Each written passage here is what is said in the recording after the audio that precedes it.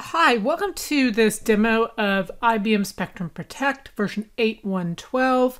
I'll be showing you how now in the Operations Center, or also on the command line, you can create a retention set for Exchange or SQL backups.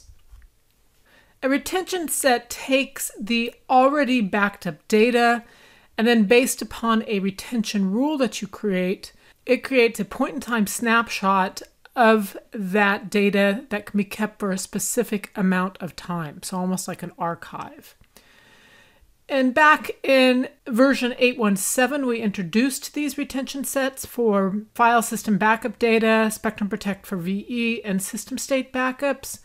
And now in version 8.1.12, we're starting to extend this to our application backup, and our first entries will be Exchange and SQL backups.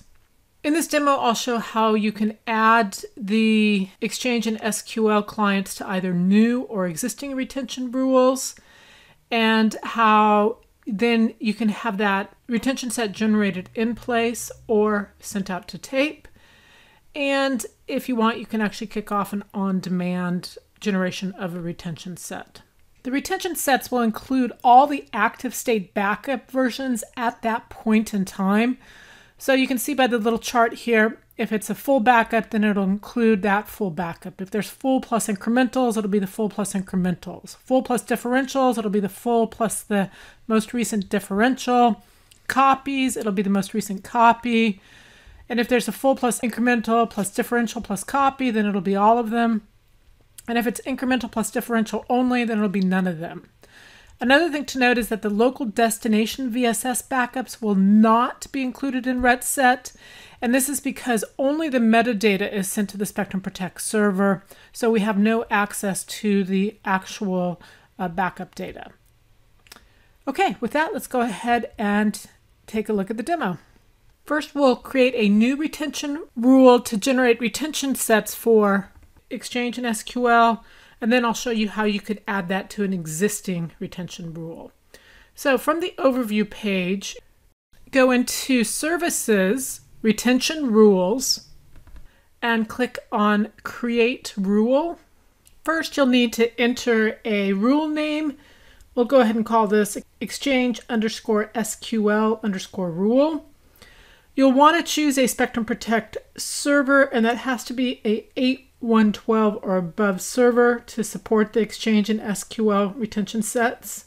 Then you'll want to choose a frequency. We're going to select every Wednesday, and we'll leave the start time as it is, and we'll choose 1 week for the retention period.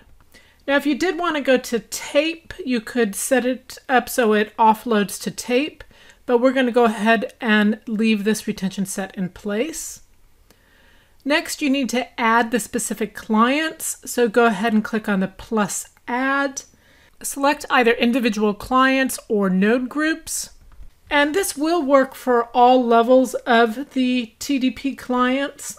And so as we scroll down, you'll see this client whose name is Exchange, and it also happens to be an Exchange backup. So we're going to select all the file spaces for that. And if we scroll down a little bit more, we'll see the client called SQL, which, not surprisingly, backs up our SQL database. So we're going to add all the file spaces for that one. And then we'll click Create. You'll see that this retention rule has been created successfully.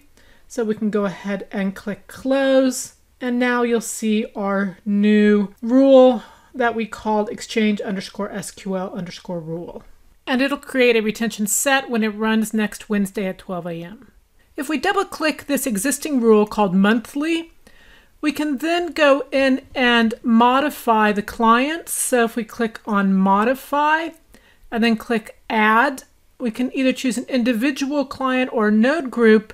And now we can also add Exchange or SQL clients to this existing monthly retention rule. If you go to the clients page, you can create a one-time retention set.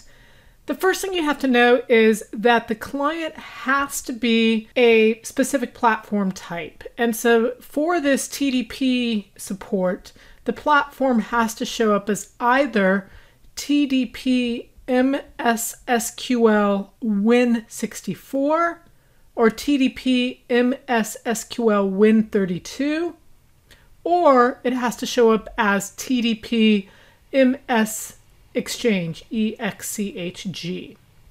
Select one or more clients and then click on More, Create Retention Set. You're going to give the retention set a name, so we're going to call it SQL_ret set. You'll set the retention period. We're just going to choose 1 week. We're going to choose to keep this local. We're not going to send it out to tape. Click Create.